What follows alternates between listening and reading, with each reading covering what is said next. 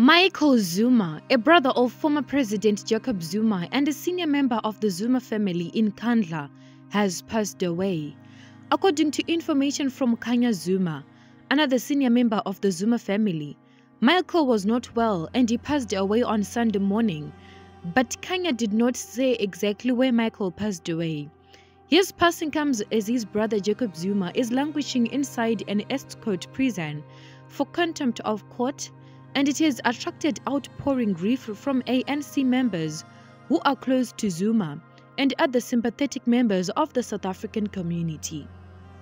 Yes, he passed away on Sunday at around 11 a.m.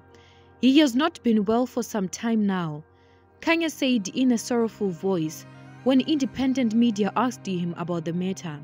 The spokesperson of the Jacob Zuma Foundation, Mzwanele Manye, said as the foundation, they were not aware of the bereavement, but they would get in touch with the family.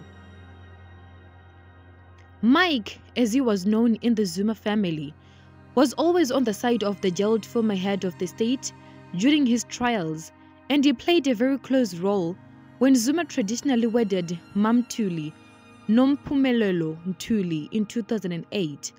Although nothing has been officially said by the Department of Correctional Services, Zuma can apply to leave his prison and go home to bury his brother and later come back. Michael's passing comes as KwaZulu-Natal and Gauteng continue to be gripped by violent protests linked to calls for Zuma to be released from jail.